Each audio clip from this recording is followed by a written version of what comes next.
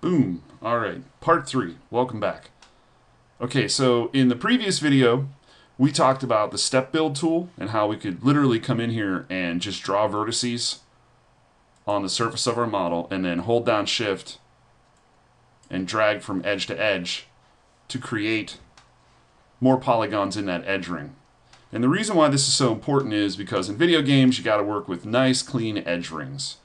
See these little guys here, the horizontal lines connected by nice quads that flow in a ring, that's an edge ring. Okay?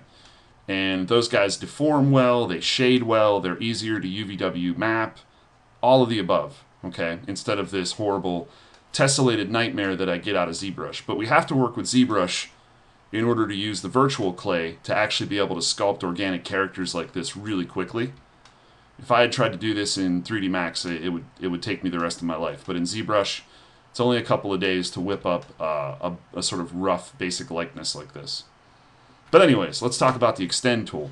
So while my box 001 object is still selected, I'm going to come down here and click on the extend tool. Now the extend tool does exactly what it sounds like it does. If I come in here and I hold down shift, and this is very critical because what you hold down when you use the extend tool has a big influence on how it creates. If I just hold down shift and I pull on this edge, see what happens?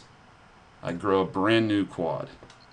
And it should be noted that it is adhering to the surface of my high poly geometry.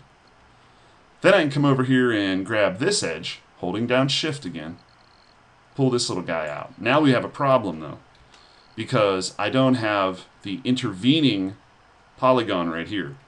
Well, to build that guy, if I remember correctly, hold down Control and Alt, and left click and drag from one edge to the other, and boom, it builds you the quad that is in between those two. But what if we get up here and we want to build a quad in this section, but we don't have another edge up here to connect it to? That's simple. Don't hold down any buttons. Click on one of these interior vertices and drag. And look what happens. You create a whole new quad. Isn't that cool? Super convenient. So I'm going to come over here and do the same thing right here. But if you're like me and you're skeptical, your next question probably would be, yeah, but what if I want to move just an individual vertex? What if I don't want to mess up the fact that it's adhering to the surface, but I've put it in the wrong spot? That's easy too. If I want to move any one of these guys, and let's go ahead and look at him in a front viewport, I'm going to hit F.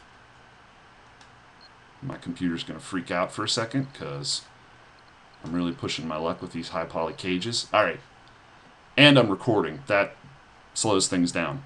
So if I hold down Shift, Control, and Alt at the exact same time, all three of those guys, and I left click and drag on any one of my vertices, look at that.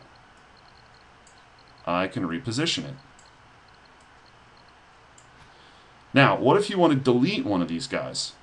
Just hold down Control, click on the polygon you want to get rid of. Boom. Control Alt and drag to rebuild it. And from here, the process would be that I would build out all of the polygons associated with the entire, say, right side of his head. Then I would come in when that's done, zero out my center vertices and apply symmetry to it, and I'm ready to do my normal map projection. Well, actually, I'm ready to unwrap my low poly, then do my normal map projection, which I'm also planning on making some video tutorials of soon as well. I just wanted to make sure that, I mean, this is a really powerful tool. It's really impressive, and I think it's a little easier than doing Retopo inside of ZBrush. And I'm always looking for ways to make your lives easier, and my life. This will definitely speed up work on my current project as well. So I hope this was useful. I am planning on adding more videos to this series, but I just wanted to hurry up this week and get this little 3-part series out here so that you guys could start experimenting with the tools and then track me down in person or email me or hit me up on pixelscholar.com with your questions. Thanks.